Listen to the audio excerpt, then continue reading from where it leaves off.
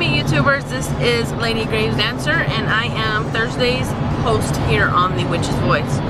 I am in my vehicle because I'm afraid I might run out of time to make the video, so I thought I'm on the way to work. I usually just listen to music and sing all the way. I might as well make a video instead. Because this one we don't have to really show you anything. This week's topic was coven or no coven, and your opinions on when you think about being in a coven and not being a coven is what I understood. It's really bastard just like cut me off, and I'm recording. The nerve. Anyways, my opinion, I don't really think either or about it. I mean, being solitary practitioner, it does get lonely, and that's why I go up to what I call the fellowship, which is a place where pagans gather. It's not a coven.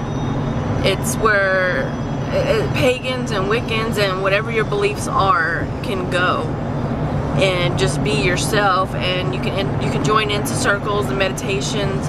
They have classes and things like that. It's just nice to be around other people who are like in mine, are less judgmental, and that is perfect. That's perfect for me.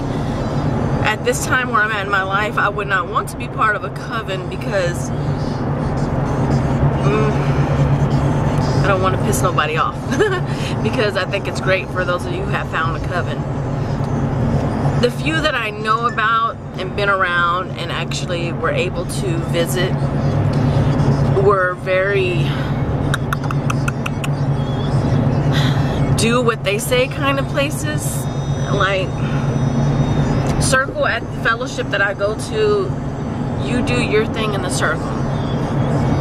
Circles at other places where there's someone who's leading the way, you need to do it the way they want it to be done. And I'm just not one to be told what to do is the thing, or how to do it, or that I'm doing it wrong. Because for me, in my opinion, you can't do magic wrong.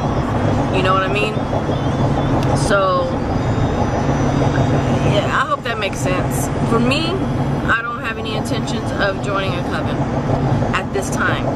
Later on, after my practices have been going on for, you know, years and things like that, I probably will be part of a coven. I mean, I would hope to have sister witches close to me, brother witches close to me. You know, it's just right now, the way my practice is going, I am kind of the mischievous witch right now, where I want to see how somebody is saying something must be done, and I'll go do it another way just to see that it works, because my feelings are your magic is your magic. So I hope I didn't upset nobody, because I think it's great being in a coven for people who can follow directions better, or maybe have been practicing longer, or want that person to teach them and mold them in the way that they are. I mean, that's great. It's just I'm too out there, bipolar, all over the place type of witch to go by the rules. So that makes it difficult for me.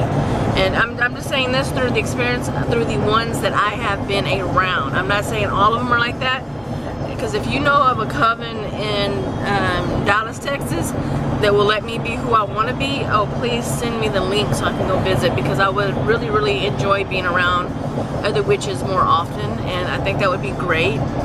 Share spells, you know, things like that. I really, really like that. A few friends of mine, we've been talking about doing Uvo, so we can actually do ritual and spells together. I mean, there's nothing better than to being able, just like sharing a recipe with somebody. I mean, it's awesome. It makes cooking better, and it also makes magic funner.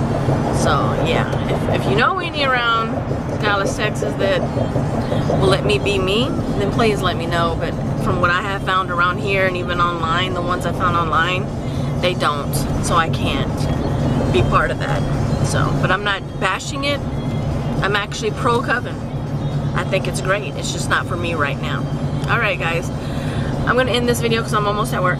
Thanks for watching, and I'll see you at the next video. And as always, blessed be.